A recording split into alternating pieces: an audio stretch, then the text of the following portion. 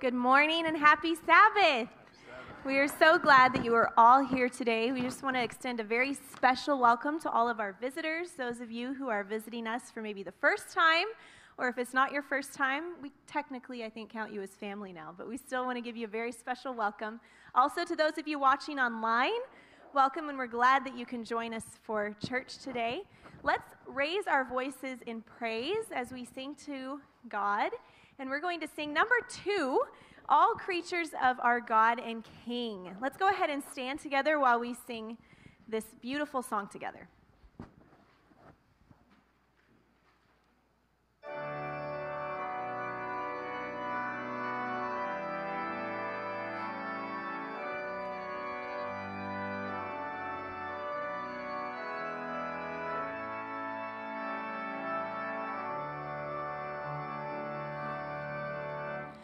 All creatures of our God and King, lift up your voice and with us sing.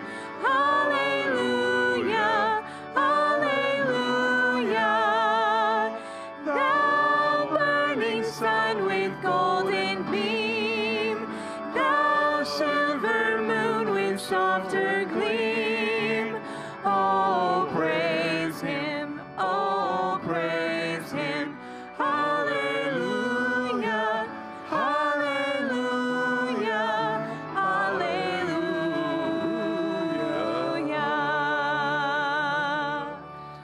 Oh, rushing winds and breezes soft, oh, clouds that ride the winds aloft. Oh, praise him, hallelujah. Oh, rising morning, praise, rejoice. Oh, lights of evening, find a voice. Oh, praise him, oh, praise him. Hallelujah, hallelujah, hallelujah.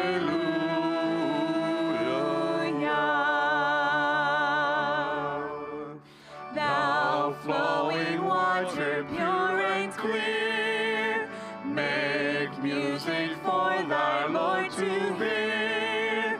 Hallelujah, hallelujah.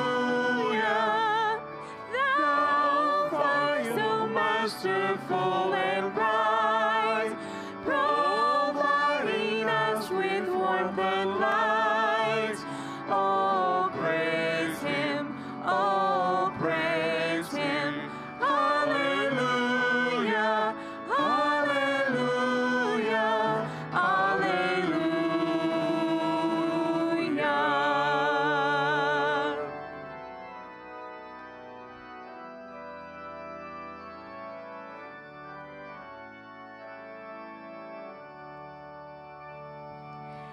Let all things that Creator bless, and worship him in humbleness. Oh, praise him, hallelujah. Oh, praise the Father, praise the Son, and praise the Spirit, three in one. Oh, praise him, oh, praise him. Hallelujah, hallelujah, hallelujah.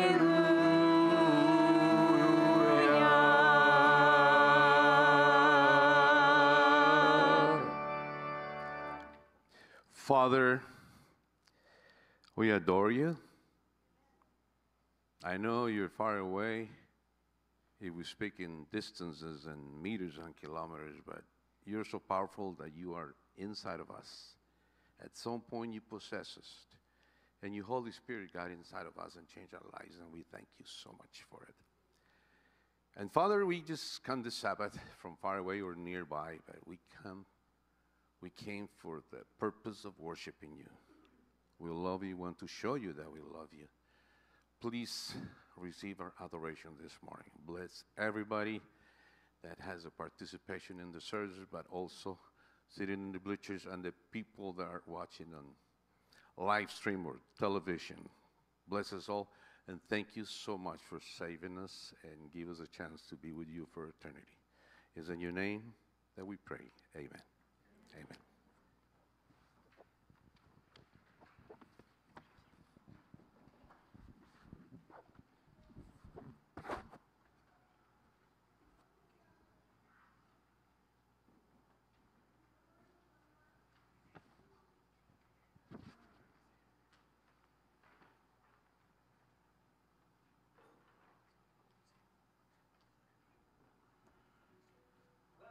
Little Rock Seventh-day Adventist Church. Here's the events that are just ahead. Just as our bodies need food, so our souls need the Word of God. Join us Wednesday night, 7 p.m. for a midweek discipleship study. That's this Wednesday at 7 p.m. here in the church. Immediately following the service today, a fellowship meal will be provided. We encourage you all to stay and enjoy some fellowship and healthy food. Our Health Connection event for the month of July will take place this Tuesday, July 19 at 6 p.m. here at the church. This will be a movie night featuring Plant Pure Nation. Take a look. What's your healthiest meal? What?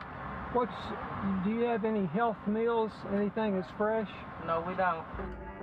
The culture in America is that everything revolves around food and unhealthy food. The healthcare cost trajectory is out of control because the consumers are not in charge. This is clearly an unsustainable trend. We're not telling people how to use food. Red meat, beef, green beans with bacon and butter. When we talk about this idea of plant-based nutrition, it's a powerful concept, and it's one that my father is associated with. Dr. Colin Campbell, Doc.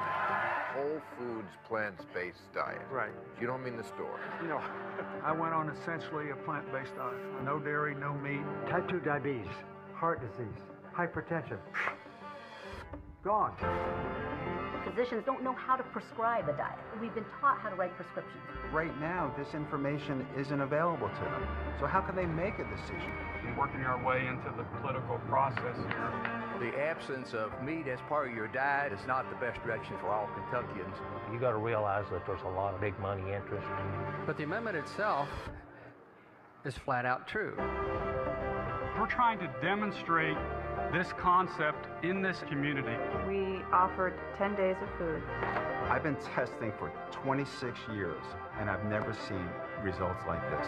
Mr. Speaker, I call for a vote. The folks that are challenging this, they represent big business. Well, the truth is a stubborn thing. It doesn't go away. The documentary Plant Pure Nation explores scientific evidence. In any movement, the first step is always the hardest. Your total cholesterol is 150. Is that accurate? Yep. When people learn about this, the very next question they ask, why haven't I heard this before? Why? Because revolutions can't start without awareness. Back when I started in this, there were 3 farmers markets. Now there's about 26. The amount of money that we spend to create the kind of health situation we have, it's not working. This is going to be a lifestyle. Our thesis is that we've got to change this world from the bottom up. That's this Tuesday, July 19 at 6 p.m. here at the church. Hope to see you there.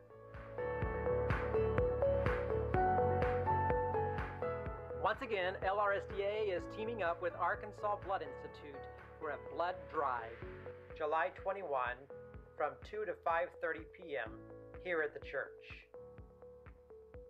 Little Rock Adventist Academy registration will take place on July 31 from 2 to 6 p.m.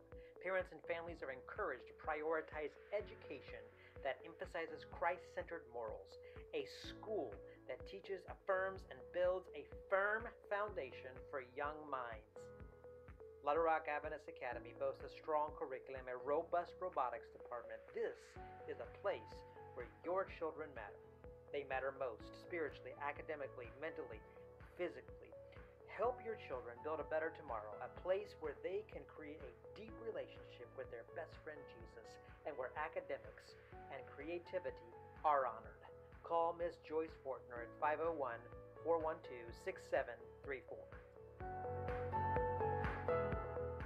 A special thanks to each of you for your faithful generosity in giving of your tithes and offerings. Remember, you can give online or in person at AdventistGiving.org or our own church website, lrsda.org. We invite you to turn your hearts towards worship. Welcome.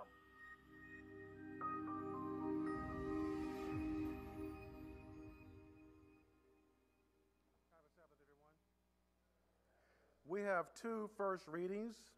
The first is for Dr. Charles Jensen to become an elder of this church. And the second readings would involve transfer out and transfers in.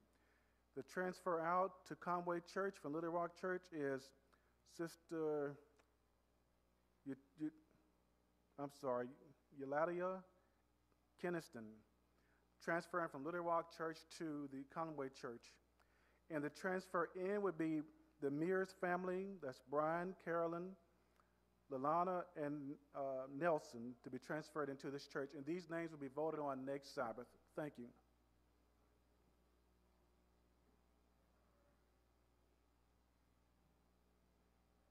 Just want to make a correction. It's 6:30 on Tuesday night instead of 6 for Plant Pure Nation. So you're all invited to come and watch the movie with us.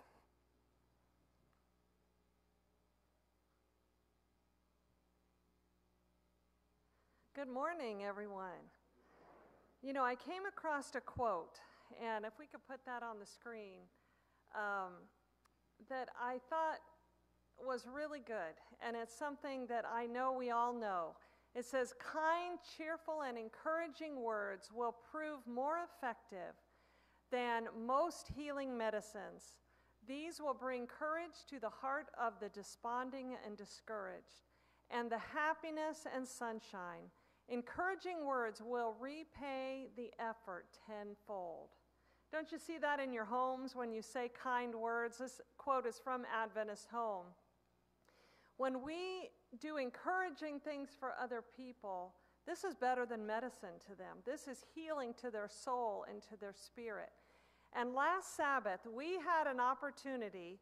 We had a card outreach. And I know many of you were here. You can go ahead and advance that. Many of you stayed by and helped. What we did is we had a list, several lists, many lists, of names of people who have not been here for some time. Some can't come because they're sick and shut in, and others we just haven't seen in a while. And so this was our opportunity as a collective group to sit down and write cards to these people, encouraging words that we miss them. We would love to see them back. And I think we had a good time. Those of you that were here, did you enjoy doing that together? It was fun. And you can see here on the screen, we even had little ones involved. They were putting stickers on the cards, and they were coloring pictures, and they were very involved. And you know, what a blessing that we can come together as a church and do these outreach ministries. And here you see the basket of cards that were mailed. And I don't know how many went out. I know there was close to 190 people we were writing cards to. And I don't know how many actual cards that were sent out, but we prayed over those cards in that basket, that they would touch the hearts of the people. And, you know, I met someone this week that received one of those cards. And they seemed to really appreciate it. And they said they kept the card.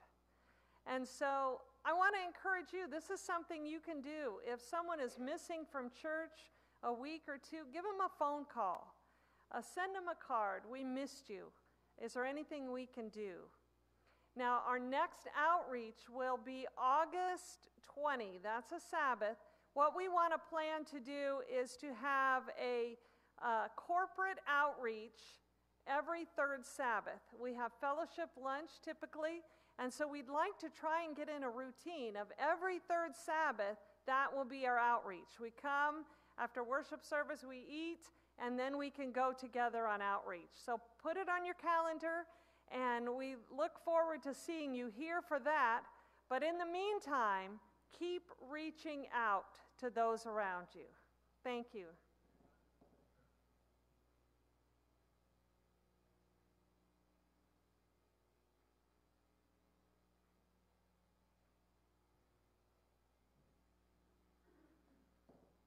Okay, we're going to now have our children's story by our brother Chris Simons, and he brought his family with him, so let's say amen to them. We're going to have the young people to come, and we're going to do something differently today. If you can sit on the front row, because we'll have Brother Simon up on the piano bench, and he's going to, if parents, he would like for the children, if it's okay with you, if you don't think so, look at your child and say, don't do it, but if you're okay for your child to pet the dog at the end, they can. If you don't feel that way, come and tell your children, don't do it. All right. All right.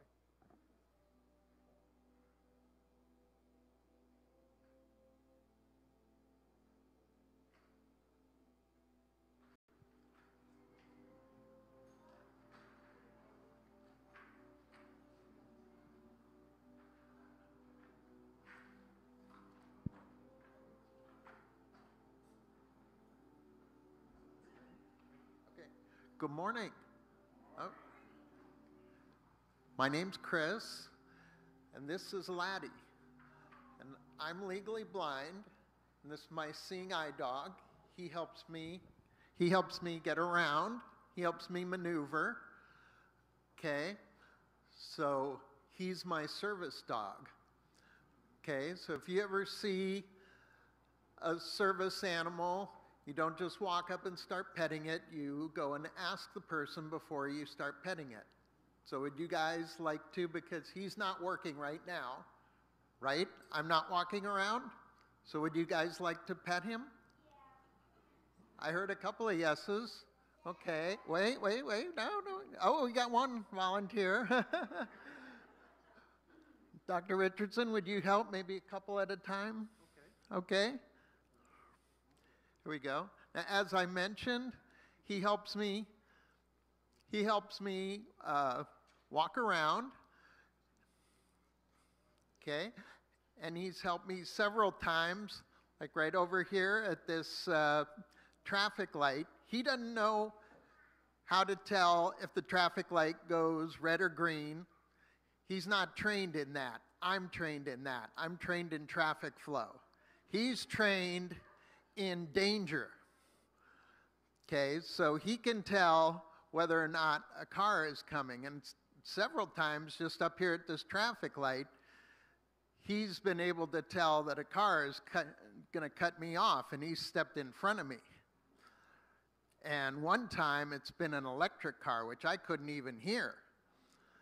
And he stepped in front of me and caused me to stop. And then other times, he will step in front of me when there's a big hole in the sidewalk or cracks. He'll have me walk around them, and he'll slow down when there's treacherous terrain. So he helps me to walk around.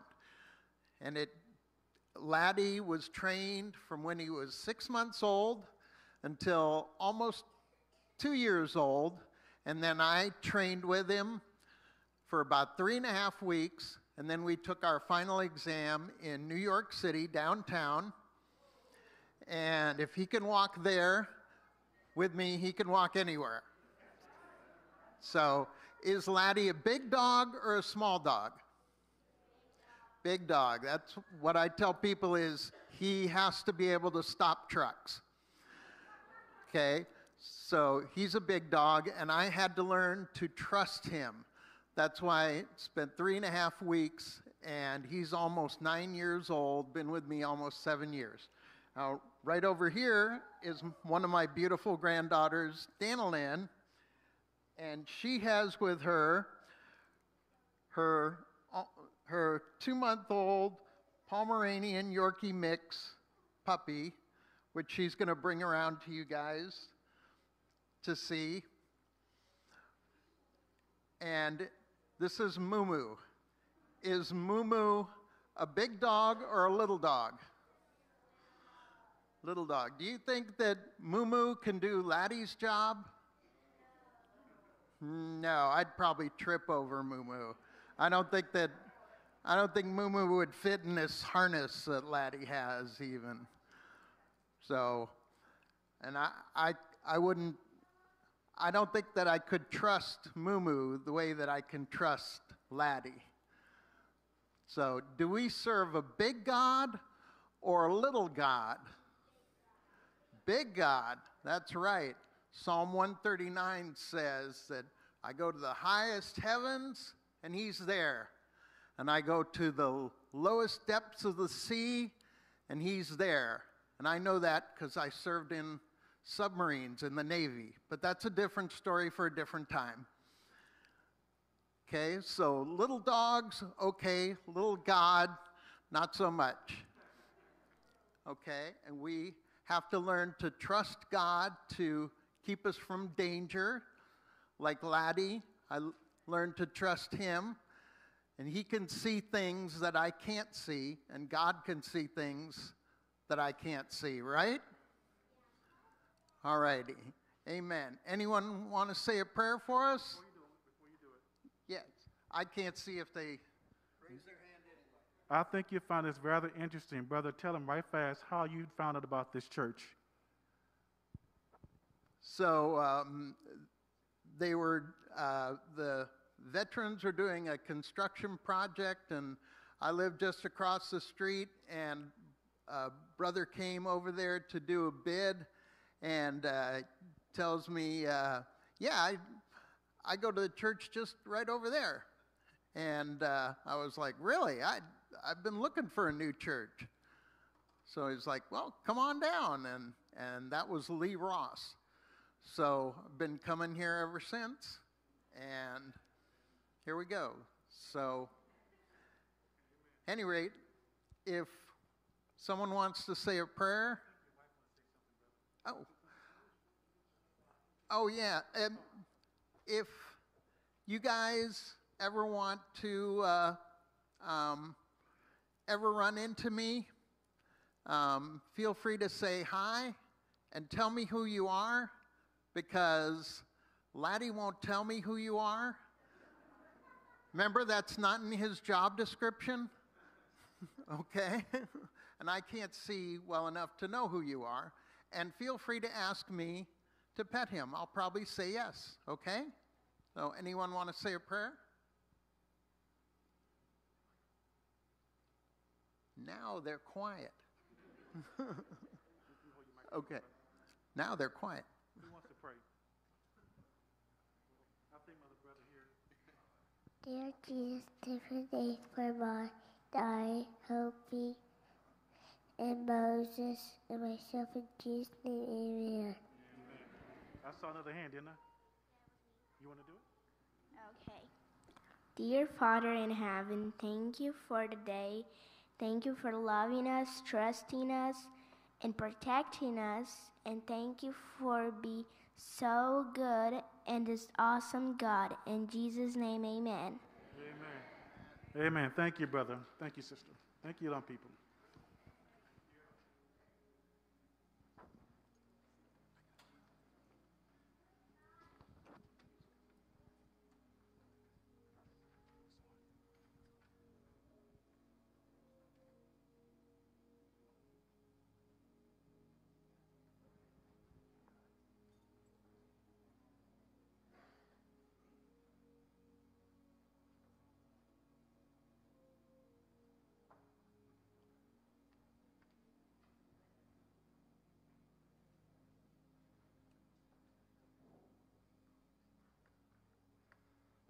Good morning and happy Sabbath. This is a very special and hands-on time in our worship service where we have the opportunity to thank God for his faithfulness to us. Recently, I had the opportunity to listen to a lecture on the importance of financial stewardship. It was a lecture I was not prepared for. But one of the takeaway points that hit me, that just really was very profound to me, was that our financial giving is not to be an impulsive act, but rather a structured and intentional commitment, an act of worship to God. Not because God needs our money, because Psalms 50 tells us that He owns the cattle on 1,000 hills and every animal in the forest is His. And Brother Samuel tells us in Psalms 139, we serve a big God. So He doesn't need our money. But He calls us to consistent and a persistent act of worship, gratitude and selflessness that allows us to actively combat our own sinful nature. I'm sure I'm the only one that looks around and sees inflation, gas prices, real estate, stocks doing crazy things, the prices of Big Franks going up. I'm probably the only one that has anxiety over finances and being faithful in our giving to God. But God gives us this promise in Malachi 3:10, referencing tithe. Test me in this. See if I will not then open the windows of heaven and pour out blessings for you until there is no need. We serve a faithful God. In this time of anxiety, panic, and uncertainty, it's very easy to feel and to think that we cannot afford to be faithful in our tithes and offerings. But Scripture tells us that we can't afford not to be faithful in our tithes and offerings. The offering of the Sabbath is for the church budget, and may the deacons please stand. Come forward. Dear Heavenly Father, thank you for giving us everything. Thank you for your consistent faithfulness and blessings for us. Lord, we thank you for the opportunity to give back to you, and I pray that you'll help us to look beyond the fears of this earth, to look beyond our own anxiety, and trust you and give faithfully to you. In your name we pray, amen.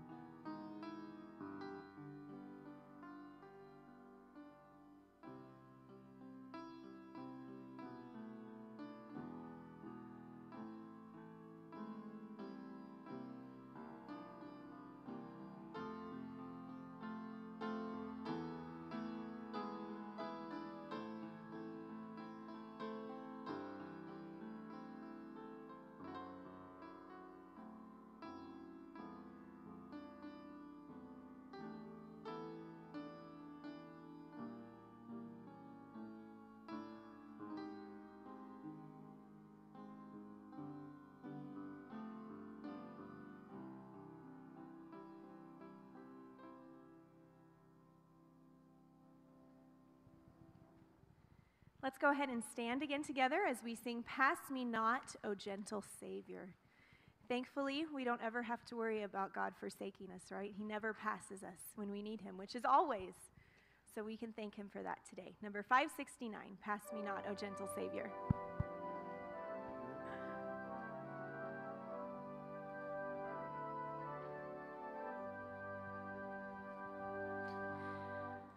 Pass me not, O gentle Savior, hear my humble cry. While on others thou art calling, do not pass me by. Savior, Savior, hear my humble cry.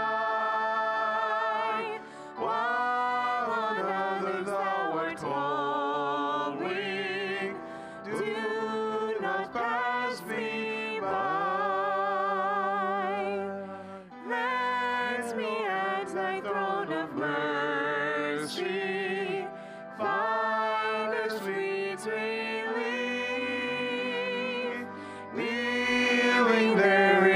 contrition, help my unbelief. Savior, Savior, hear my humble cry. While on others thou art calling, do not pass me by. Trusting only in thy merit, would I seek thy face. Heal my wounded, broken spirit, save me by thy grace. Savior, Savior, hear my humble cry. While on others thou art calling, do not pass me by.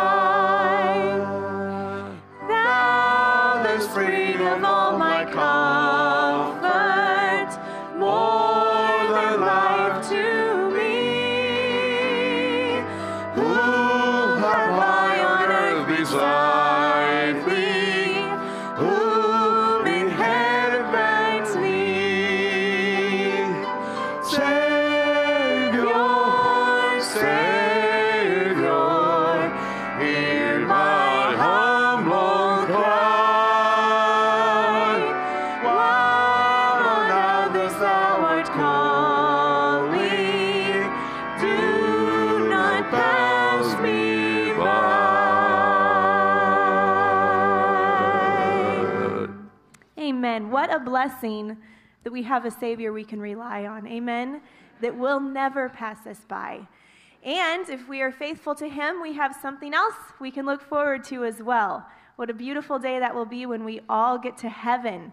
And I love hearing you sing, so sing loud. Let's sing it like we mean it. We have a blessed hope that we are looking forward to, don't we? Amen. When we all get to heaven. This is like a march. Energy.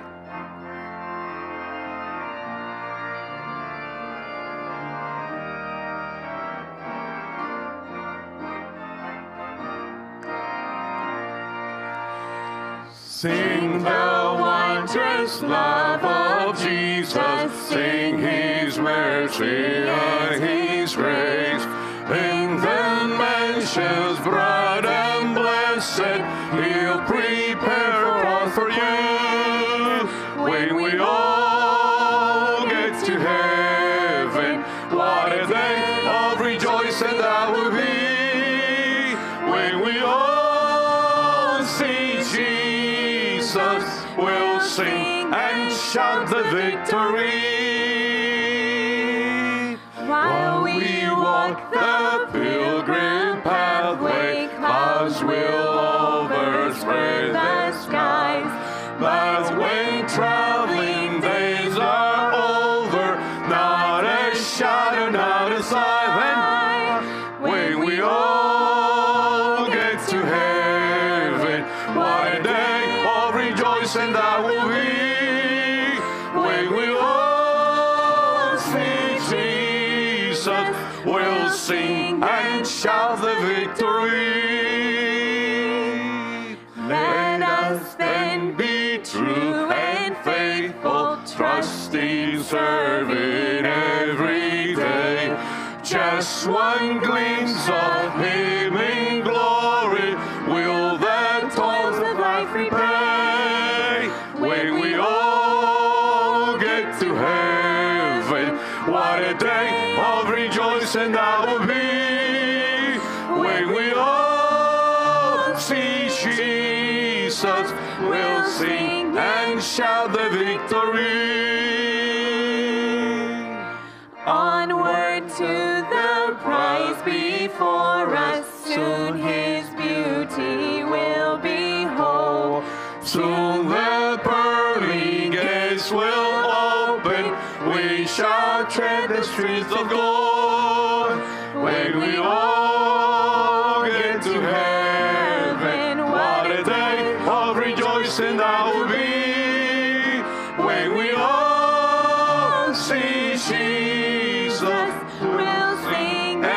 shout the victory.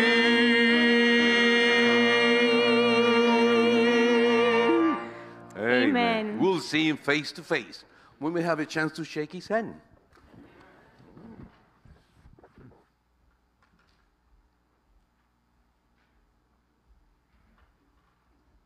Good morning and happy Sabbath, church. It is our time now where we get to talk to God as a church and bring our prayers and our prayer requests and our thanks to Him. And if anybody has any special requests or any special thanks, please feel free to come forward and kneel. And if you have an opportunity to kneel where you're at, feel free to do that. Or if not, we can stay seated. I will kneel as we come to God in prayer.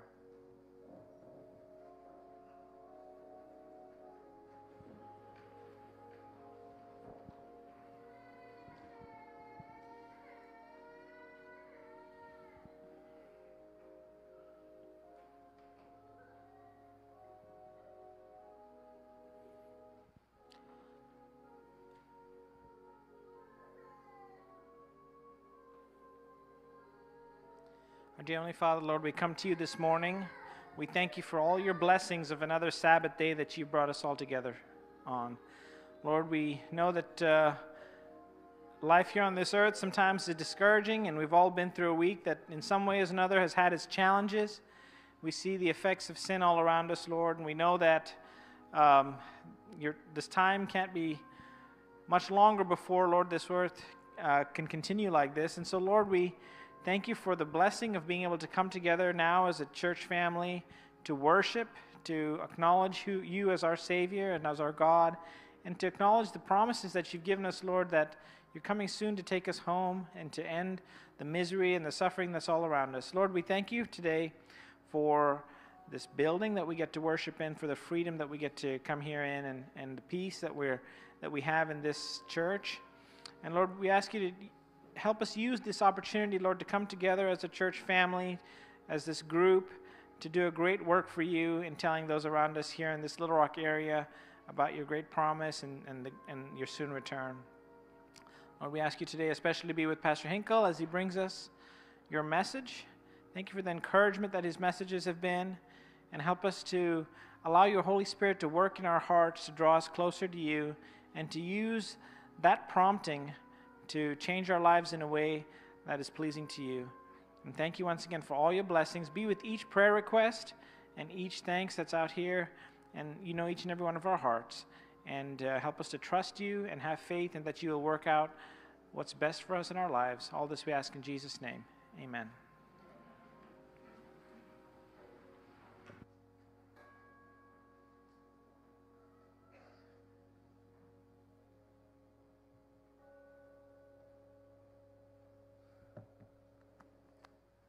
Okay, good morning, everybody. Today I will be reading Philippians. Today I'll be reading Philippians 4, 6, and 7. Be anxious for nothing, but in everything by prayer and supplication, with thanksgiving, let your requests be made known to God. And the peace of God, which surpasses all understanding, will guard your hearts and minds through Christ Jesus.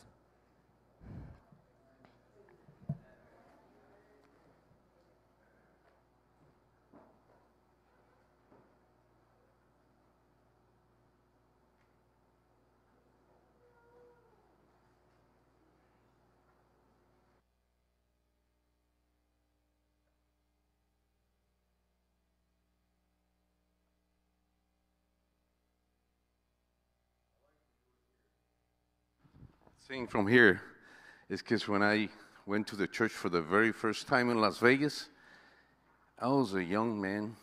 Well, I was like 20. That's young. And I used to do things that parents don't like guys to do. And we have teenagers here, and they have the struggles, and I have the struggles myself. And I went to church, and I had a chance to be next to the piano. And it sounded lovely. Because in the Catholic church where I grew up, you don't do anything. You just watch and listen. You don't dare go close to the organ. So Tony, when he plays the piano and the organ, I love it because I feel more connected. But today we're going to sing something that is in there. What does it say in there? Música especial. It's okay, you can say it. If I can say special music, you can say música especial. Spanish is so easy to read because your brain will tell you how to pronounce it. You don't have to fake it. It's música especial. So we're going to sing a song in Espanol. I'm going to do the Spanish version. But my friend Moy sent me something that is so true, because there are some things in life that are better to do it in your own language. If you speak more than one, of course. It's about money. If you're going to go see a doctor, it's better to do it in your own language, right? If you're speaking about love, it's better to do it in your own language. But when you talk to God, what do you think? It's better to do it in your own language. It's very deep spiritual intimacy between you and God. So I'm going to sing today in Espanol a song that you will do in English. In the hymnals, it's 470. You can follow. Open your hymnals. I'm going to sing it in Espanol.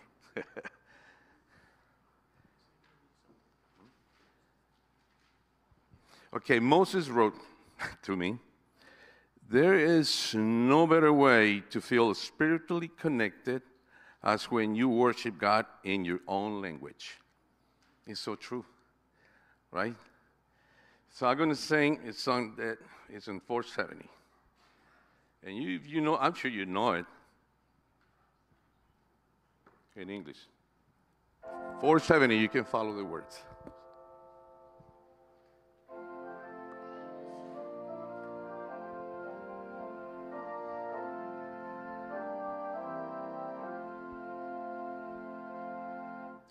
Gran gozo hay en mi alma hoy, Jesús conmigo está, contento con su amor estoy, su dulce paz me da, brilla el sol de Cristo en mi alma, cada día voy feliz así, su faz sonriente al contemplar, cuánto gozo siento en mí. En mi alma y melodías hoy, canciones a mi Rey. Feliz y libre en Cristo soy, y salvo por la fe. Brilla el sol de Cristo en mi alma, cada día voy feliz así. Su paz sonriente al contemplar, cuánto gozo siento en mí. Sounds good. I can roll my R's now.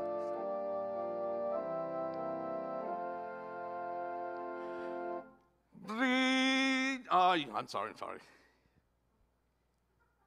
That's okay. It's a special.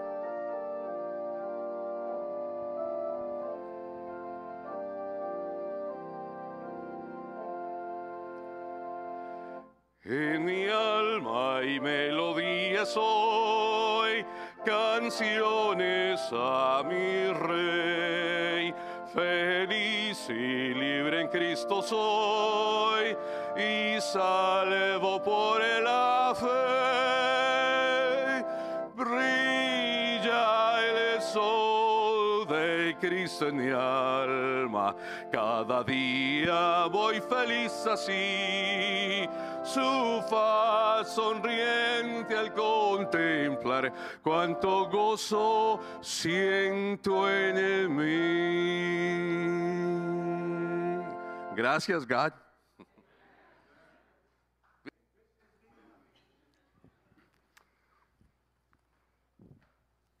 Happy Sabbath, everyone.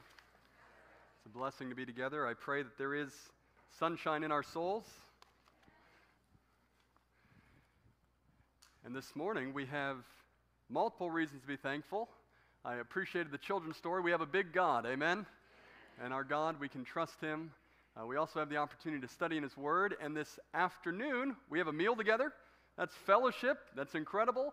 But we also have someone who's committing their life to Jesus once again. Sister Barbara Osborne is going to be baptized. You don't want to miss it. I can tell you, if you were choosing between coming to church or coming to the baptism, you should have come to the baptism. Okay, so you still have opportunity to do that. If you showed up at church, that's great, but you really need to be at the baptism. It's going to be incredible, and I really mean that, because how many of you believe that an encounter with Christ is beautiful? And when you can hear how the Lord has led all throughout the years, it inspires our hearts. You don't want to miss it. The Bible tells us the people in Revelation overcame the devil by the word of God, or by the blood of the Lamb, and by the word of their testimony. We're going to hear Sister Barbara's testimony, and we're going to be excited to see how God leads. Amen? And so come to support, but why don't we take some time now as we get ready to open the Word of God to ask the Spirit of God to open our hearts and minds. Amen? We want the Spirit to speak to us, and He's willing, but let's ask Him. Let's pray together as we get started. Father in heaven, Lord, we thank You for the privilege of coming together as Your people. Father, thank You for this opportunity to study Your Word. And Lord, as we think, as Charles was talking about in the offering appeal, all of the things that are going on around us that can cause us distress, Father, You desire for us to have perfect peace. Father, we want that. We want to experience it. Even if we've never had it before, we pray that You would, by the divine power of Your Spirit, help us to understand how it can become ours today. Lord, we just ask that as Your Word ministers to us, we'd be open, that Your Spirit would speak to us so clearly that we could hear Your voice. In Christ's name we pray. Amen. Well, this morning we're going to be studying Philippians chapter 4. For the last 2 weeks we've been looking at the book of Philippians. Philippians chapter 3 is where we were observing or spending some time. And this morning we're going to be looking at Philippians chapter 4. We've recognized more than any other book, the book of Philippians calls God's people to be happy, and not just happy, but simply to rejoice in the Lord. Do you remember looking at that? Several passages that we saw. Paul says over 8 times, rejoice in the Lord, and they're laid out there on the screen so you can review them. And as Paul is talking about rejoicing and happiness, we have to remember that Paul was in a situation that most people would be very unhappy in. And where was that? Paul was in prison. And he was imprisoned in Rome. I don't know what you know about the Romans, but I remember that it was those Romans who actually crucified Christ. And some say, well, it might not have been in Rome, it might have been another place, but what we understand is regardless of where you're imprisoned, being in prison is not a place that people usually rejoice or causes them to rejoice. We also read in 1 Corinthians how Paul said that there had been many things that had happened in his life. Do you remember reading that spiritual resume, so to speak? He had talked about how he was beaten 40 lashes minus 1 multiple times. He was shipwrecked. He was stoned. He had all of the challenges of this earth, and yet he says to rejoice in the Lord. And my friends, do you think there could be some divine principles for us to learn how we can rejoice in God? We've taken a little bit of time to look through it over the last couple weeks, and we're not going to review that this morning, but we're going to look at Philippians chapter 4. How can we rejoice when we're feeling anxious? Have any of you ever felt anxious? You ever had your spirit troubled and you've been something less than peaceful? How is it that we can experience joy in these situations? Now, Philippians chapter 4, verses 1 through 3 introduce us to something that's going on in the church of Philippi, and it's something that in most churches would greatly disturb the people. And my guess is you've actually experienced this in your life at one time or another. And notice what Paul says was going on. Philippians chapter 4 and verse 1, he says, therefore, my beloved, and longed for brethren, my joy and crown. So stand fast in the Lord, beloved. But notice what he says in verse 2. I implore Euodia, and I implore Syntyche, to be of the same what? Okay, let me ask you a question. Why do you think Paul is calling out 2 people by name? He's asking them to be of the same mind. If someone is telling you that you two need to have the same mind, what's really going on in your experience together? You're not of the same mind. Well, I really appreciate that. This is simple to understand, isn't it? There's disunity going on. Isn't that what we would call it? If you're not on the same wavelength or you're not on the same trajectory, you realize that there's discord among you. Well, verse 3, he says, "And I urge you also, true companion, help these women who labored with me in the gospel, with Clement also and the rest of my fellow workers, whose names are in the book of life." So the people in Philippi have some interpersonal relationship issues. They're arguing. There's discord. There's disagreement. And how many of you have ever been in a disagreement with someone? Any of you? I mean, it's not because you were wrong, it's because they were wrong, right? We understand that, but I'm just asking, have you ever been in a disagreement? What we realize when you're in a situation where there's two people who have tension, it creates anxiety. Anyone ever been in that situation before? And what Paul here, we just finished looking at chapter 3, where he encourages these people to rejoice in the Lord over and over and over again. He's about to do it again in verse 4 of chapter 4. But he realizes there's a tangible challenge that would keep people from rejoicing in the Lord, or at least they would think so. And that tangible challenge is, how can I rejoice when so-and-so makes me angry? How can I rejoice when I feel anxious or I don't appreciate them? There's disunity. How is it possible to rejoice in that situation? My friends, have you ever felt like situations on this earth have stolen away your joy in the Lord? Maybe it's not discord. Maybe it's something else. Maybe it's financial challenges. Maybe you're in discord with your employer because they're not paying you enough. Whatever it is, you've had these challenges that feel like they rob your peace. But what's interesting, right after Paul describes this experience of these two women, and I would guess there's a few others who he's calling to come together, he then says something that to me sounds out of place. Philippians chapter 4, verses 4 and 5. Notice what he says. "Rejoice in the Lord always.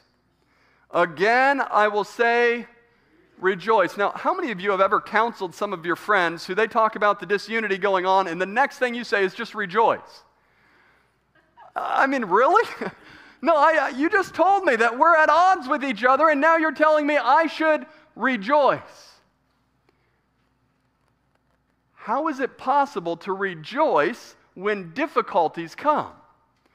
Well, let me ask you a question. Did Paul give us any understanding of how we can rejoice even in difficult times in chapter 3? What did Paul talk about were some of the reasons for rejoicing? If you remember back, Paul says in Philippians chapter 3 and verse 3 that you should rejoice in the Lord, and he was going to tell you because for you it was safe. Do you remember reading that? Paul says, look, I want you to remember, you need to rejoice in the Lord even in the midst of your disunity because it's for your own mental safety. For those of you who didn't hear that message, you can go back and reread those passages. But then he goes on, and he reminds the people that he was rejoicing because he did not have confidence in his own flesh, but he had confidence in God's ability. My friends, are there insurmountable challenges in your life that seem impossible for you to figure out?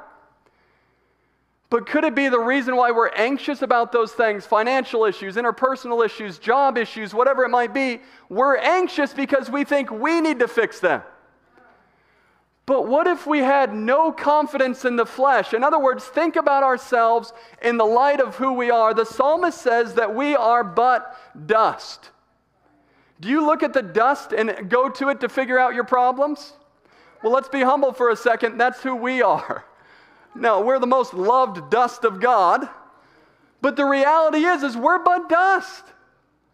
We can't have confidence in the flesh, so when something comes that's trying and challenging, if we hold the burden upon ourselves and say, I'd better figure this out, you will have no ability to rejoice. But if in the midst of challenges you can turn your eyes heavenward and realize, okay, it's for my safety, I know that I need this for my mind, my confidence is not in myself, so I'm going to rejoice in the Lord. And sometimes I need to be told twice because it's so difficult, and again I say, rejoice.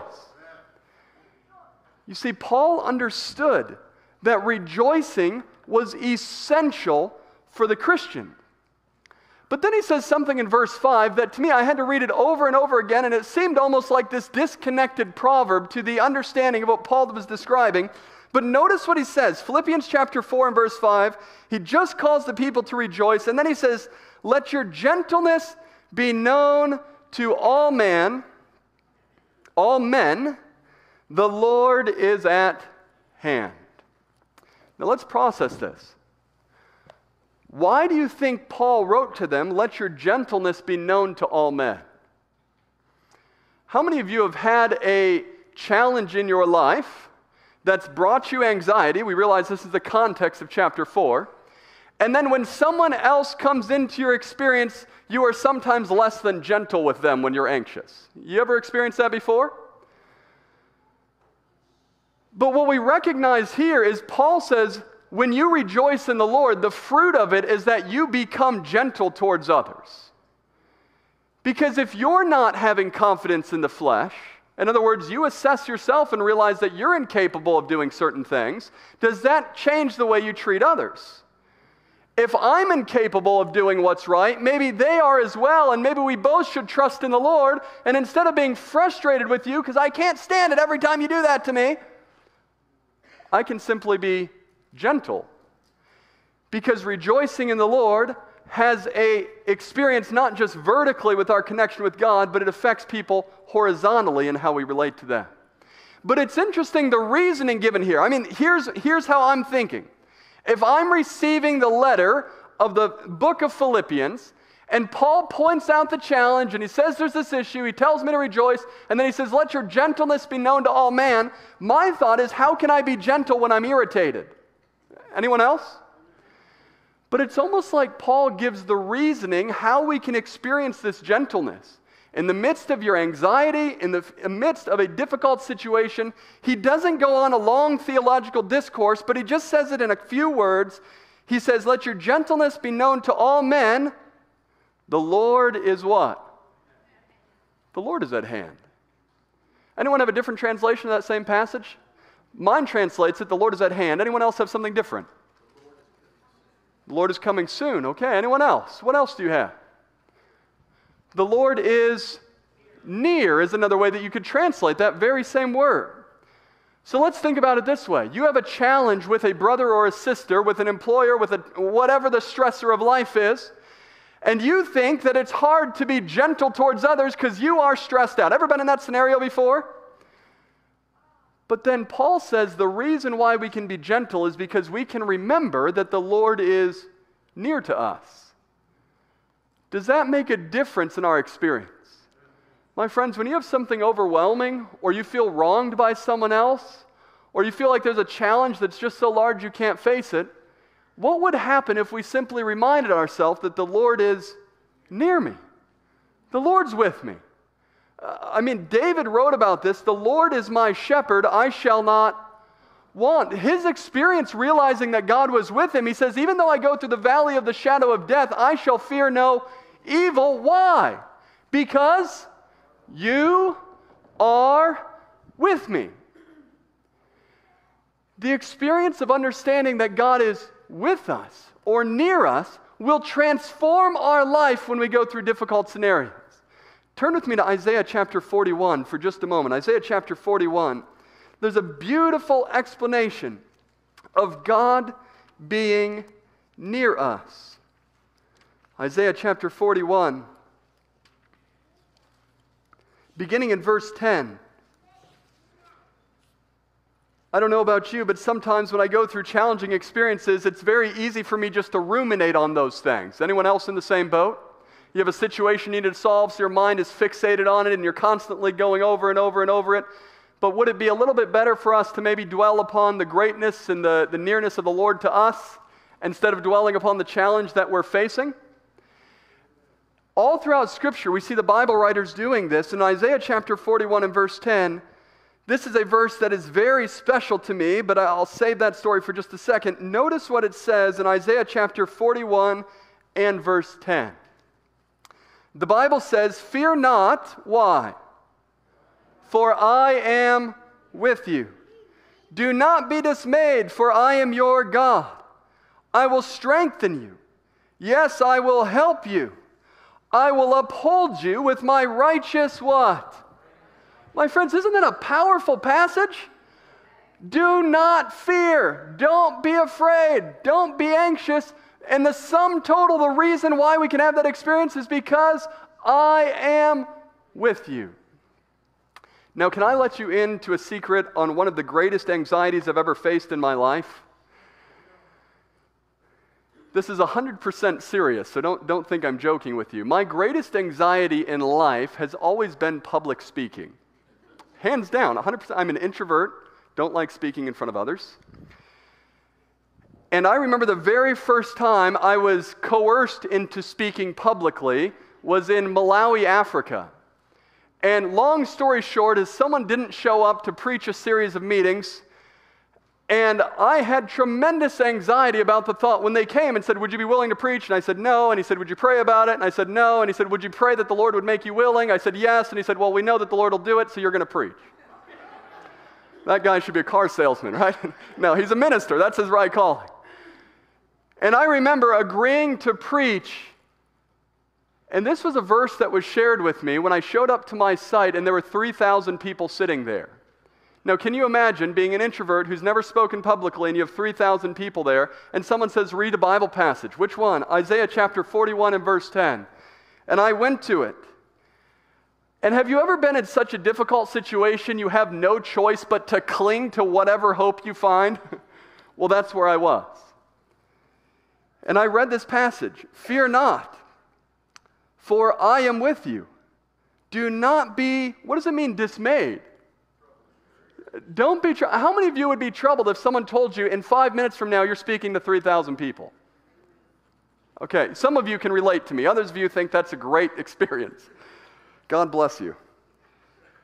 Do not be dismayed. Why? He doesn't say because you're great, because you know how to fix the problem, because you're smart enough. Don't be worried. Why? For I'm your God.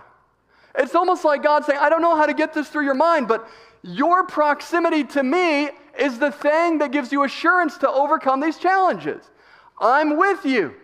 And I want to remind you, I am your God. I'm not just the God of your parents. I'm not just the God of the Old Testament or the New Testament or the early apostolic church.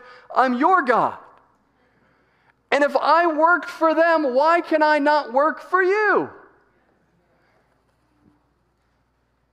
I will strengthen you. Yes, it's like he's trying to reaffirm that, yes, this is going to be a reality. Yes, I will help you. I will uphold you with my righteous right hand.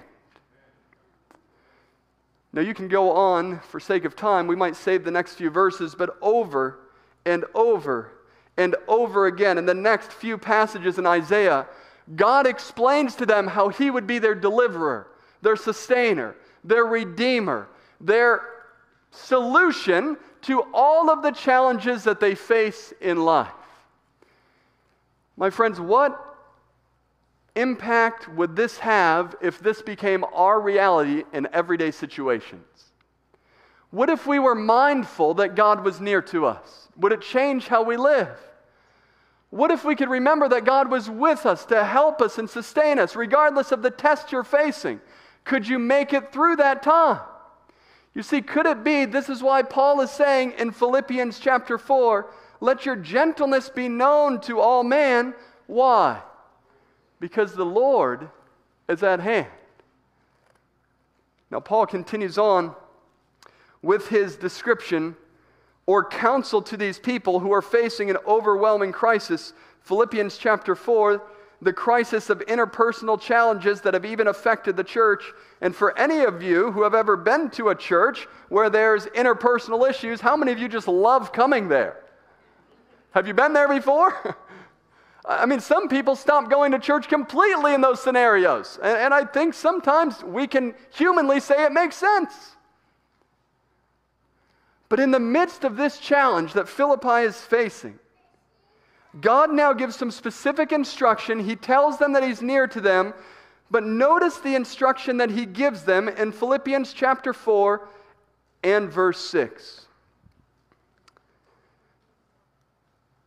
The people who have interpersonal challenges are called to rejoice, to remember the nearness of the Lord, and now they're told something that sounds very challenging in verse 6, be anxious for how much?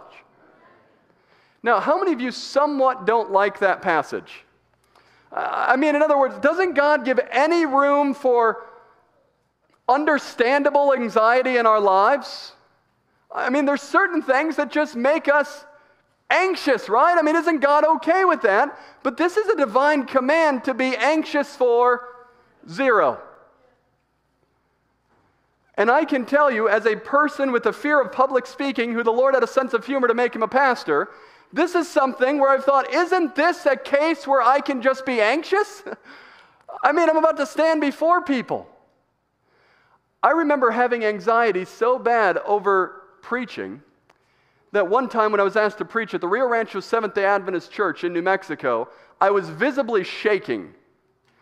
And where my words were shaking if I tried to speak. My mouth was like visibly moving. Now, how many of you would love to see a pastor do that? This is horrible, right? And it was so bad that I remember going into the back of the church. There was a room similar to this, and guess what I did in that back room? Would have been good to pray. Didn't think about it.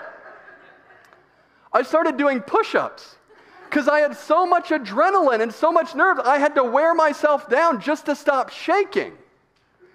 I remember when I was first married to my wife, and we were pastoring churches, and my favorite time of the week was at about noon on Sabbath, because that was the furthest place I could be removed from another sermon. And I remember seriously having tremendous anxiety, and it was palpable in our home. And my wife one time looked at me and she said, "Is it always going to be like this?" And I said, "I don't know. I didn't design this thing. This is sincere anxiety. I don't know how to deal with it." But I can tell you that the instruction in these passages are the things that have changed my life. That God gives us a remedy for our anxiety. So let me just give you a side note. How many of you have ever said, "God isn't calling me to do X, Y, or Z because it terrifies me"? Have you ever said something like that? It's wrong, okay? That might be the very thing that God's calling you to do, and He's going to help you overcome that terror, amen? There's your side note for anyone who's struggling with that. But notice the instruction. Here God says, be anxious for nothing. But you know what I love about God? He doesn't tell us to do something without aiding us to be able to experience that He's calling us to do. In other words, if He tells us to be anxious for nothing, He's going to help remove our anxiety. Amen? This is beautiful. Be anxious for nothing, and that next word is what? But. In other words, here's the contrast. You can either hold on to your anxiety, or you can experience this next reality I'm going to tell you about. Which one do you want? I don't think there's anyone who wants to hold on to their anxiety.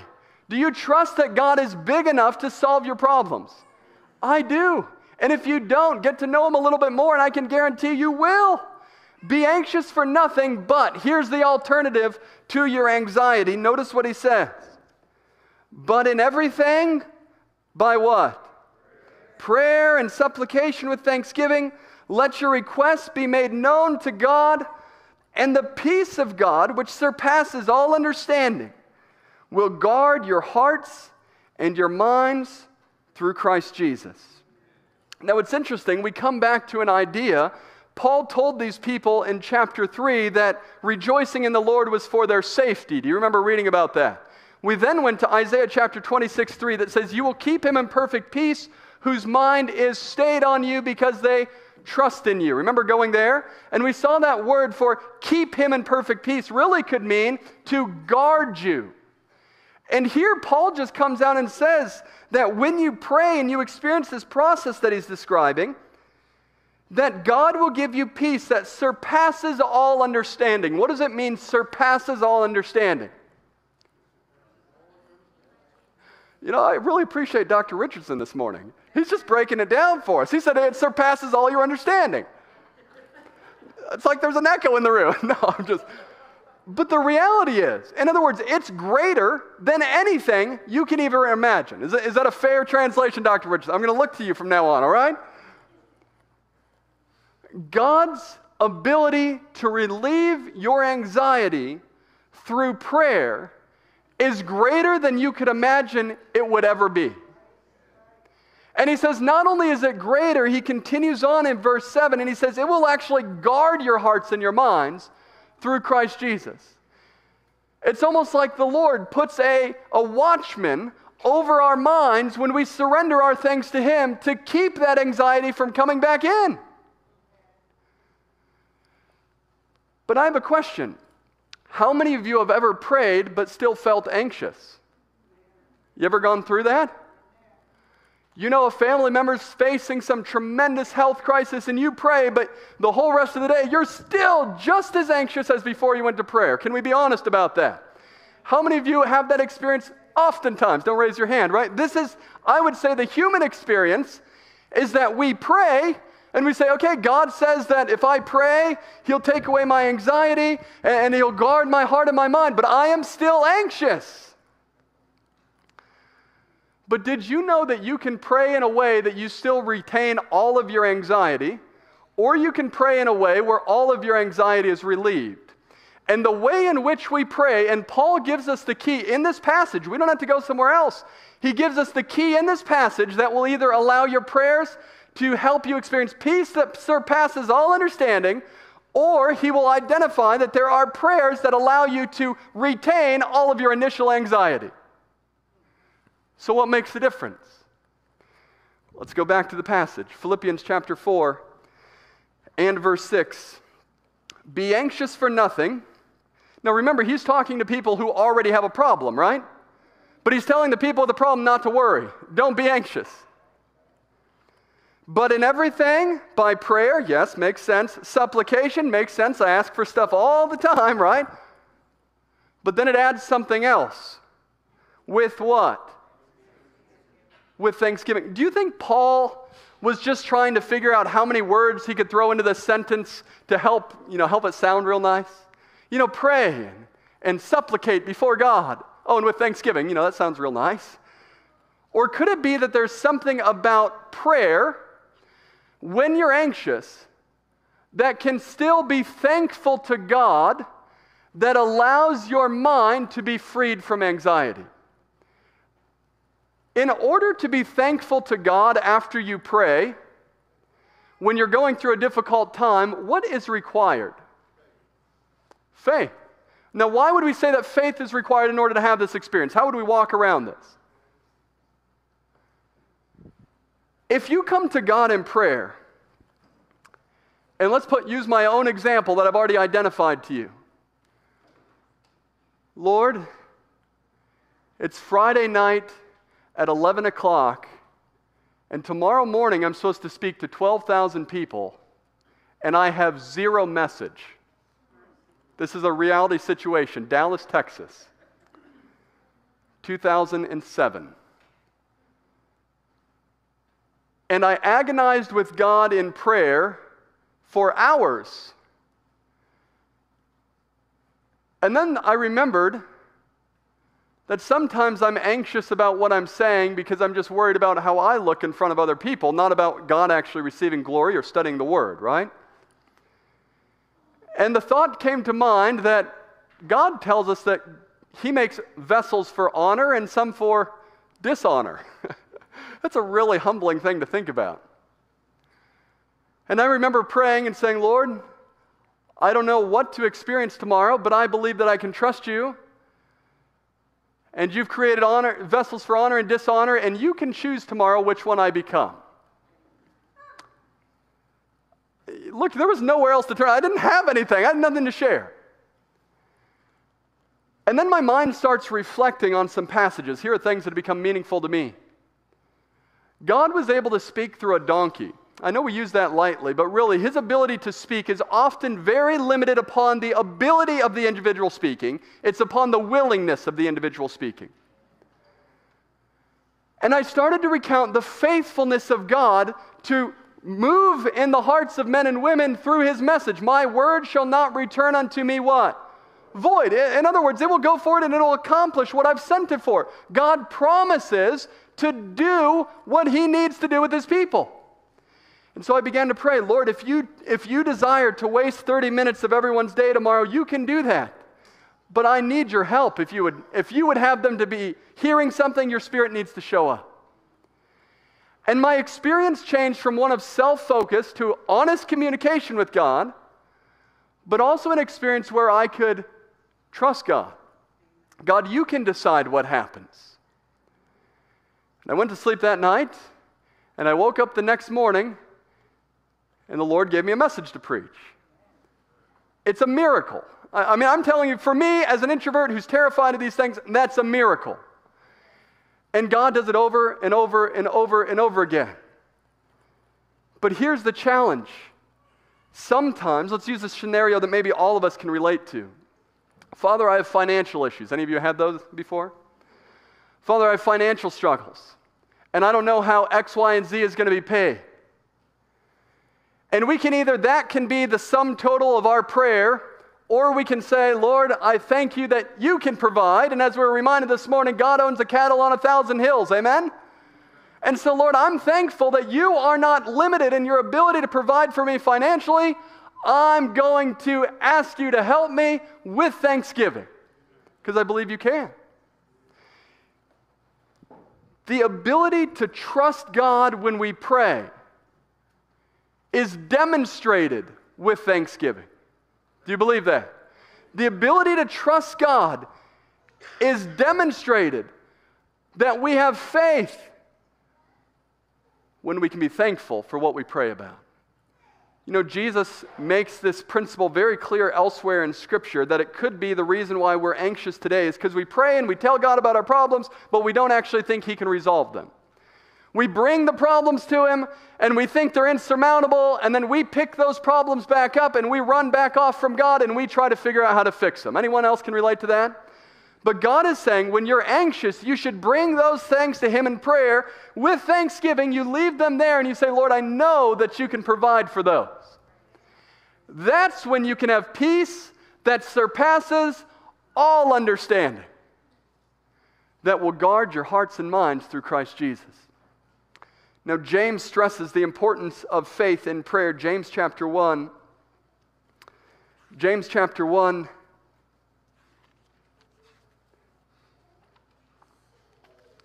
James chapter 1. Oh, you're not in James? There we are. James chapter 1, verse 5. James chapter 1 and verse 5. Notice what the Bible instructs us. If any of you lack wisdom, can anyone identify with that? Let him ask of God, who gives to all liberally and without reproach, and it will be given him. How many of you think that sounds like great assurance? If you are lacking wisdom, you don't know what to do, you ask God, and without fail, he will give it. But now notice the condition. Verse 6. But let him ask in faith. My friends, can you think of all the times or some of the times in your life where you've asked God for things, but it was lacking that faith? I mean, does the Spirit bring anything to our minds? Lord, I want to have a good relationship with this person, but you know how nasty they are. You know, I can't even believe that they said this to me, and they da-da-da-da-da. And bless them, God, amen. Or bless their hearts, right? That's what you say in the South, forgive me. But the reality is that we've still retained the challenge we came to prayer with, right? Have you ever noticed the Psalms, how honest David is with his emotions sometimes? I mean, Lord, can you just cut off all my enemies? Kill them. I mean, I'd be happy if they're all dead and didn't receive any good reward. He's honest with God. But then he also says, Lord, but I go into your sanctuary and I remember the end of all men. In other words, God, I'm thankful that even though they might look like they're prospering here, I know there's a judgment coming. And so, God, I trust you with these things. Whether they're cut off in this life or that life, I pray that the trials of this earth will end, and I trust that you're going to do it. These are some of the meanings of David's deep prayers, is coming to God in resolution because he remembers that he serves a great enough God to deal with his problems. And James says the challenge, the difference between those who ask for something in prayer and they receive it, between those who ask for something and don't receive it, is because they lack faith. Now, let me give you one caveat here. I remember there was a dear sister who said that she prayed in faith for years for someone to be healed. And God did not seemingly answer that prayer with an affirmative yes. And that person died. Does that mean that she did not have enough faith that God could answer her? Did John the Baptist want deliverance from prison? Did he expect it from Jesus? So much so that he tells his disciples, hey, go and ask him, are you the one or should we look for another one? But God left John the Baptist there in prison to die a martyr's death. Is it because Jesus didn't love John the Baptist? Did Jesus think his work was unimportant? Jesus calls him the greatest of all the prophets, doesn't he? Could it be sometimes that God knows what's better than us? Brother Chris, I think your children's story helps us to understand this, right? I can guarantee you, if I was Chris, there'd be some times where Laddie would get in my way and I'd want him to move because I'd want to do the thing I want to do. But could it be that God blocks or intercepts or does differently than we desire because he has vision that we do not? My friends, the faith in God is not faith that says, God, you must do what I say, but it's the faith that Daniel's three friends had in Daniel chapter 3 when they're there before King Nebuchadnezzar and he says, if you don't bow down, I'm going to burn you in that furnace. And they say, well, let's just make one thing clear. We're not going to worship it. But our God whom we serve can deliver us from your hand, O king. But what does he say after that?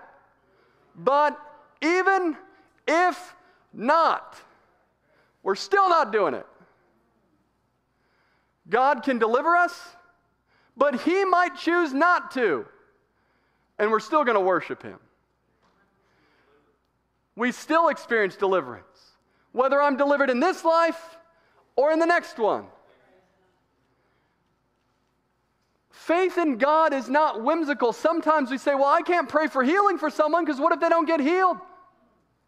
That's not my problem. I believe God is capable of healing people of their physical maladies if they come, as God says in James, and they ask for the prayer of faith to heal the sick. God has done that, amen, even in modern times. But I have seen many people we have prayed for go to their graves. And from our perspective, that's a terrible answer. In God's perspective, he's thinking, these people have no more suffering now, and the next thing they know is eternity without sickness.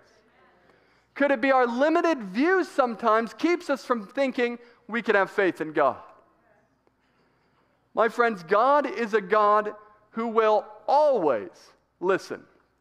Jesus says, ask, and it shall be given you. Now he says, continually asking, it shall be given you. That's really the translation there in the Greek. Seeking, and you shall find. Knocking, and it will be open to you. In other words, God asks earnest, repetitious prayers. I'm not talking about vain repetition, but earnestly entreating God and asking him. He says that is the way for you to get an answer. I'm not a lotto machine that you come to, punch in the right numbers, pull the slot, and you get the right thing. But what I am is someone, when you persistently ask, I will always answer what's best for you. Paul says that it's this view of prayer that could keep you from experiencing anxiety. And my friends, I can tell you just from personal experience, we're all growing in this, amen? As Paul says, no one's arrived to the point of saying, look, I know how to have no anxiety whatsoever. But I'm growing in my ability to trust Jesus, amen? And I believe he wants all of us to have that experience. And could it be the one thing that's keeping us from having the peace is that we think we ourselves are dependent for fixing that problem? My friends, do you have any struggles that are insurmountable in your own mind? Maybe it's time to have no confidence in the flesh, as Paul said. But it's time for us to remember that we have a God who is as great as the heavens and as low as the depths, and his hand is not short that he cannot save. God desires to minister to us. And we come to Him in prayer and we say, Lord Jesus, heal me. Heal me spiritually. Be with my family. Give me wisdom. Give me guidance. I need all these things. You know what the Lord says? I'll do it. I'm going to act on your behalf. It might not be immediate. You might not have any feeling or tangible experience to say, I know that God will do it. But that's where faith comes in. You know, Jesus tells a story, and I think it's for our benefit. In Mark chapter 9. Mark chapter 9 and verse 17. Mark chapter 9 and verse 17. Jesus gives us a story that maybe we can relate to this morning about someone seeking healing.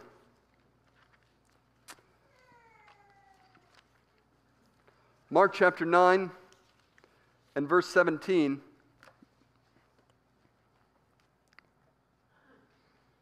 Jesus comes down from the Mount of Transfiguration. There's a commotion going on in the crowd. And verse 17, we're introduced to this idea. It says, Then one of the crowd answers and says, Teacher, I brought you my son who has a mute spirit. And whenever it seizes him, it throws him down. He foams at the mouth, gnashes his teeth, and he becomes rigid. So I spoke to your disciples that they should cast it out, but they could not. Now, how many of you would already have some discouraged faith at that point? Verse 19, then he, being Jesus, answered him and said, O faithless generation, how long shall I be with you? How long shall I bear with you? Bring him to me. My friends, do we experience some of our problems when we try to bring them to other people to solve them instead of bringing them to Christ?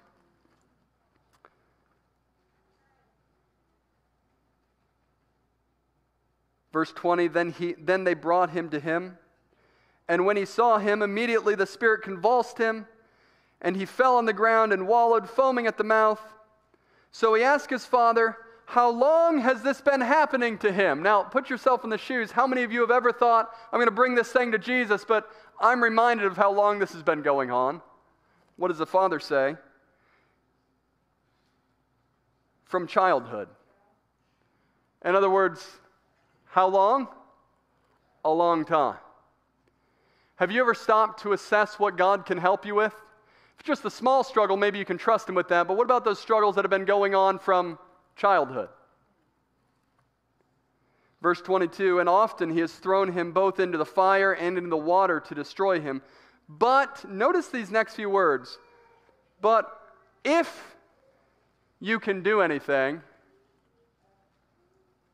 have compassion on us and help us.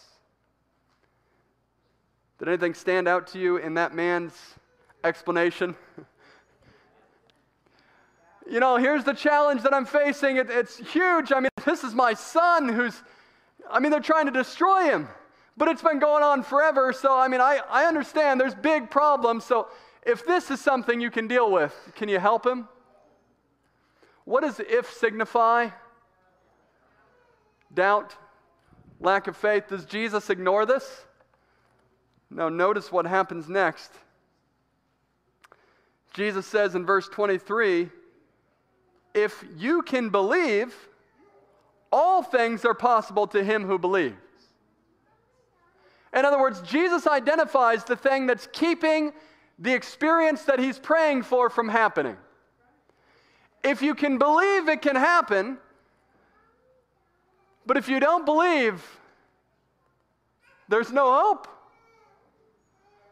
And I love the words of this man and how Jesus accepts it. Verse 24, immediately the father of the child cries out and said with tears, Lord, I believe. Help my unbelief. Have you ever felt like that before? Lord, I believe that you could deliver me from this situation. I believe that you could deliver me from this sin. I believe you could deliver me from this crisis. I believe, but help my unbelief. You know, Jesus doesn't reject this man. In verse 25, when Jesus saw that the people came running together, he rebuked the unclean spirit and said to it, "Deaf and dumb spirit, I command you, come out of him and enter him no more." And then the spirit cried out, convulsed him greatly, and came out of him. And he became as one dead, so that many said, "He is dead." But Jesus took him by the hand and lifted him up, and he arose.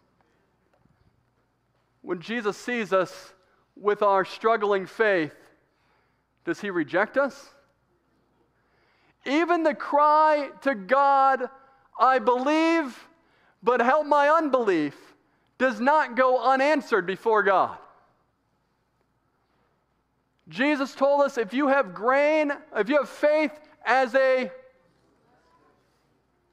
I brought a mustard seed here this morning and held it up, you think you'd be able to see it? If you have the most limited variation of faith, you can move the greatest obstacle that you're facing. So how does this make a difference to us today? You know, there's the song, "Oh, what peace we often forfeit. Oh, what needless pain we bear. All because we do not carry everything to God in prayer." We realize that we can sometimes carry things to prayer and carry them right back with us, can't we? But how many of you say, "Lord Jesus, I want to learn to really pray. I want to pray as though I believe that you are a God who is near me, you're a God who is able, you're a God who can deliver me, and even if you don't deliver me, you're a God I'm still going to worship." But my friends, you know what Jesus tells us? 1 John chapter 5, verse 14, this is the confidence that we have in him, that if we ask anything according to his will, he hears us. There is no prayer to overcome a struggle in your life. I'm talking about a struggle of sin. There is no prayer to overcome a struggle of sin in your life that God turns a deaf ear to. How do you know it? Because is it God's will for you to continue shackled as a slave to sin? No. Christ came to save us from our sins. Amen? So when I reach out the hand of faith and says, "Lord, I have this temptation or this struggle that I continually fall to, and I'm asking you to give me the strength and the victory to overcome. And I'm thankful for Jude 24, unto him who's able to keep you from falling and to present you faultless before that throne. Father, I believe, as Paul cried out, 'O wretched man that I am, who shall deliver me from this body of death?' And then the answer came that it was Christ who could deliver him. Father, I want to reach out the hand of faith and ask you for that deliverance in my life." You know what the Lord does? He hears in heaven, and he answers that promise. He answers that prayer. Do you believe it?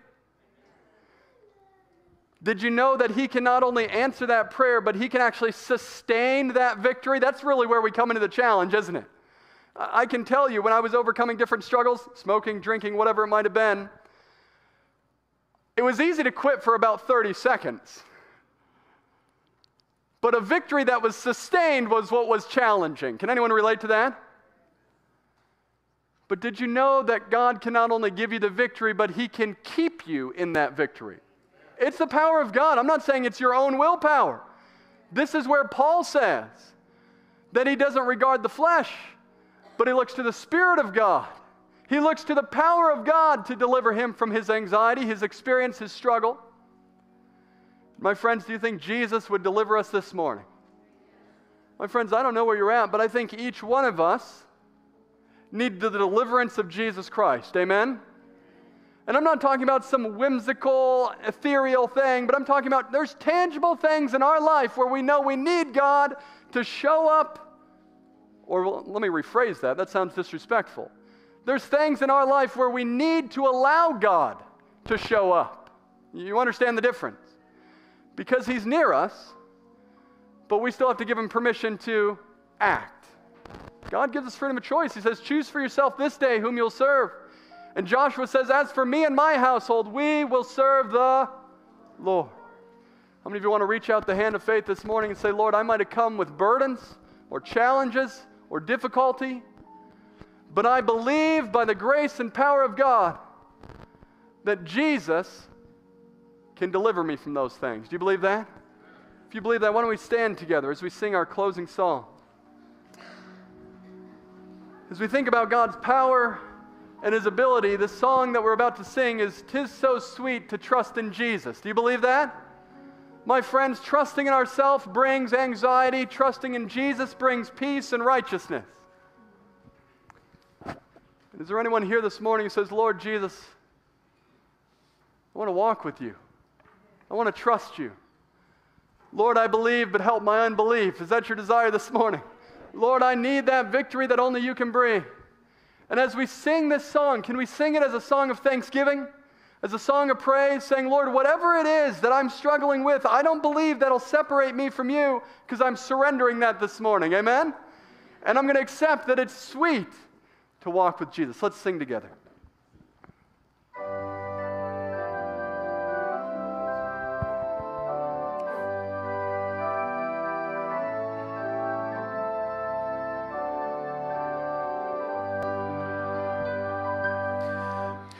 Tis so sweet to trust in Jesus, just to take Him at His word, just to rest upon His promise, just to know that says the Lord. Jesus, Jesus, how I trust Him, how I prove in o'er and o'er. Jesus, Jesus, precious Jesus, oh, for grace to trust Him more. Oh, how sweet to trust in Jesus, just to trust His cleansing blood, just and simple faith to plunge me in the healing, cleansing flood.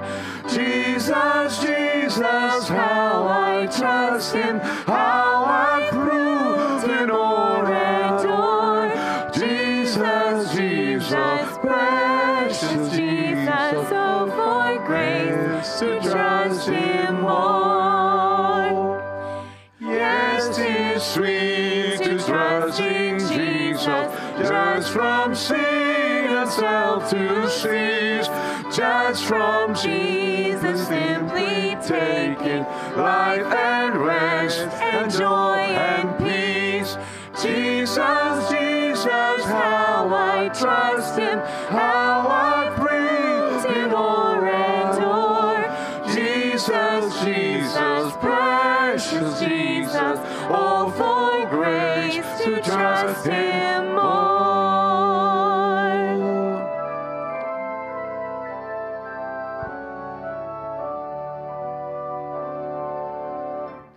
I'm so glad I learned to trust Thee, precious Jesus, Savior, friend. And I know that Thou art with me, wilt be with me to the end. Jesus, Jesus, how I trust Him, how I prove in o'er and o'er. Jesus, Jesus, precious Jesus, oh, for grace to trust Him more.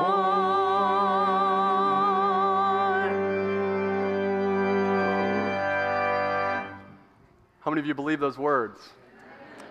You know, there might be someone here this morning who says, I've never actually exercised trust in Jesus before. And there's a second line that might be unfamiliar to you, how I've proved Him over and over. But is there anyone here who can testify to say that you've trusted Jesus before and He has proved Himself trustworthy? Anyone? How many of you think we need to remember these things? And then the last line, oh, for grace to trust Him more. My friends, it's what Jesus can do on our behalf. Our faith in His ability that brings everything in its train. Do you believe that? the Spirit of God ministers to us as we exercise the faith in Christ. Maybe there's someone here this morning who says, Lord Jesus, there's a specific challenge I'm facing, and I need special prayer. If that's your desire, I just want to invite you to the front. No one knows what it is. We all face different challenges. But you say, Lord Jesus, I just want the prayers of my brothers and my sisters. I have a specific burden, I have a challenge, and I'm wrestling with you, but Lord, I just want to extend the hand of faith. That's why I'm coming forward this morning, and I'm extending the hand of fellowship, saying, I want to be ministered to by my brothers and sisters. And my friends, as we come forward, Jesus sees us, amen? And even as we stand where we are, Jesus sees us. But there's some here just says, Lord, I have this overwhelming, crushing feeling, whatever it is, but I don't want to leave that way today. I don't want to leave thinking that you're powerless to do the very thing that I need. I want to leave with an assurance of your ability. Amen? And so I'm praying, Lord Jesus, I believe, but help my unbelief. Let me ask you a question. Does God hear those prayers? Does He look into our situations? Does He tenderly care for each one of us? There are those coming forward and some who are wishing to, or those who stay in their seats. We're reaching out the hand of faith and saying, Lord Jesus, I need a firmer grasp on you. Amen? And I need you to just take a firmer grasp on me because my grasp is very weak. Amen? Jesus, minister to me. Have mercy upon me. Father, Lord, we come this morning not for show, not for others, but simply because we need you. Father, you know our challenges. Some of us have wrestled with these challenges for years. And sometimes, like the man asking for healing of his son, we look at the longevity of our struggle and we don't see deliverance possible. But Lord, we do believe.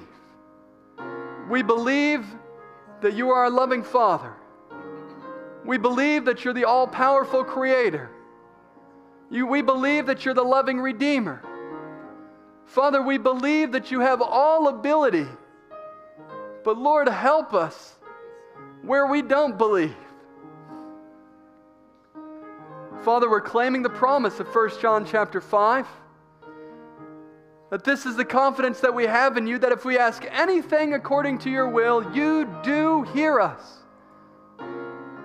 Father, the devil always steps in to remind us that maybe it's not a reality, but we extend the hand of faith again to believe that what we've come forward for or are standing for or is in our mind now, that you can give us deliverance from these things. Father, we pray that you would help us to walk in that victory. Lord, if we believe that you have delivered us, help us to live as though we believe that. Lord, may our faith turn into a divine cooperation of allowing divinity to work in our life.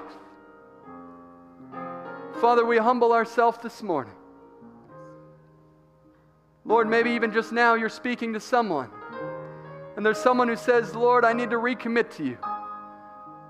Lord, you're calling me to either be baptized or rebaptized, or maybe you're just calling me to study through what that means, to have a new journey with you. I don't even know where you're leading, but you're calling me to something deeper. Jesus tells us we need to be born of the water and the Spirit, and you say this morning, Lord, that's what I want. Maybe there's someone this morning who says, Lord, I'd like to prepare for baptism, new life in you, or rebaptism. I've fallen away, but I want it back. If that's your desire, while every head is bowed and every eye is closed, just lift your hand to heaven. Lord Jesus, I want to be baptized or rebaptized. God bless you, sister.